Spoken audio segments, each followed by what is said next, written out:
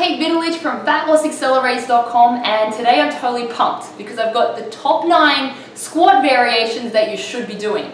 Now the squat is a fantastic exercise. It's one of my favorites and a staple in most workouts. But once you can do it with good form, you want to either make it more challenging by adding more reps or by making the exercise more difficult and challenging. So that's where these variations come in. You want to make sure that you can do a solid set of 20 bodyweight squats before you start trying some of these variations, alright? So let's get rocking. Let's try it. The first exercise that we've got is the prisoner squat. Okay, so what you want to do is you're going to interlock your hands behind your head here, alright? Make sure they're interlocked, and then you're going to do a regular squat. So keep your elbows back, shoulders back, squatting down, straight back up again, okay? So again, like I said, you want to keep your elbows back, chest up high, so you're squatting down, and then straight back up again. Make sure that you're not pulling your neck forward, otherwise that one is obviously not going to be a good idea to try. But keep those elbows back so you're hitting your upper back at the same time. That's why I really love that variation. Okay, so the second exercise, the second variation is the sumo squat. So instead of having your feet in just a regular stance, you're going to point your toes out to either side, okay? Now what this is going to do for you is work these muscles here on your inner thigh, right? Who doesn't love doing that? So you can either have weights or just body weight, and then you're going to squat down and then straight back up again, okay? Make sure that your knees track over your toes, all right? And they're not coming inward here, but you're squatting down and then straight back up, okay? So that is number 2. So number 3 is the frog squat. Now, this one you're not going to find in any magazines because I made it up, okay? So I like to use this as a mobility exercise in your warm-up once you're a little bit more advanced, okay? So it's got 4 points to it. What you're going to do is you're going to bend down, you're going to touch your toes, okay? Then you're going to drop your butt down towards your heels.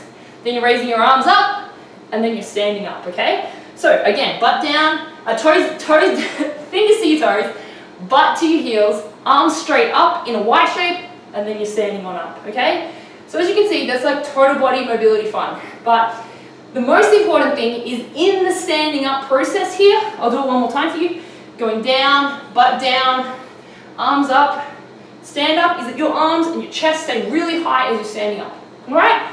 So that's number 3. Now number 4 is my all-time favorite for hitting your butt. Now it's your curtsy squat. So what you want to do in the curtsy squat, you want to point your left toe out to the side, alright? At about a 45-degree angle. Pointing your right toe out, okay? You don't want it just flat. This needs to be pointed. Hands onto your hips, and then you're going to take your right foot down and back, dropping down at the bottom, and then back up again. So with this right foot, make sure that you're making a semicircle, okay? So imagine that it's a matchstick, that you're trying to light a match with your toe, okay? So you're going down and back, making sure those hips stay square, okay? So that's the curtsy squat. Hits your butt, really fun. You're gonna love it, okay? Number 5, now we've got the goblet squat. All right, so you're gonna need a weight. You can either use a kettlebell or you can use a dumbbell. It's up to you. But you're holding the weight at your chest. So feet a little wider than shoulder width. You're squatting down and then straight back up again. Okay, elbows in, nice and close, and straight back up. With this one, you want to imagine squatting over a hole, okay? That's one of the easiest ways to remember. So you're basically going straight down, then driving the weight through your heels and standing up. Okay, so we're going on to number 6 now. We've got the offset squat. So you're going to grab one dumbbell this time.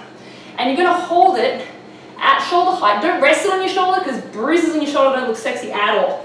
Feet your shoulder width apart, okay? Abs engaged and core tight. You're going to squat down and then straight up again, okay? So you're just holding this dumbbell here. Keep your elbow in, no chicken wings. And then you're squatting down, exhale, drive it straight back up again. All right, so that is the offset squat. The next one is the Bulgarian split squat. Now this is one of the most hated exercises on the planet. Don't ask me why. Actually, you'll know when to try it. So one foot up on a bench, okay? Then what you're going to do is drop your back knee right down towards the ground, okay? And then straight back up again. So make sure you're not too close, because if you bring everything in too close, you're going to find that you're not going to get a good range of motion. So you're dropping your foot down, abs engaged, drive it up. You're going to feel your quads on fire. Make sure you do both sides, okay?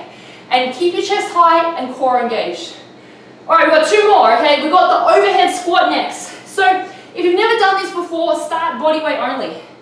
And by doing that, you're just going to keep your arms straight up overhead. So feet about a little bit wider than shoulder width. You're squatting down, and then you're driving it straight back up again, okay? So from a side angle, arms up straight, feet weighting your heels, core engaged, squatting down, and then straight back up again. So once you've done the body weight version, then you can start by adding a broomstick as a barbell. Okay, I don't have a broomstick here. We have a vacuum cleaner, don't worry. So broomstick before you add barbell or weighted weight, okay? So that's the overhead squat. And then the last one, the trickiest one, the pistol squat. Okay, so this is a single leg squat. Okay, so the best way to start, if you've never done this exercise before, is by going from sitting to standing in a single leg squat. Okay, so one leg out straight, up to standing, and then back down nice and slowly, and then back up again, and nice and slowly down. Perfect. So they are the 9 squat variations that you should be doing, going from easiest to the most difficult. I really hope that you've enjoyed this video. If you want to get some more information, click this link just down below here. You get 6 free bodyweight routines that you can do anywhere. Alright, so I'm Kate Vidulich from FatLossAccelerators.com. Have an awesome day.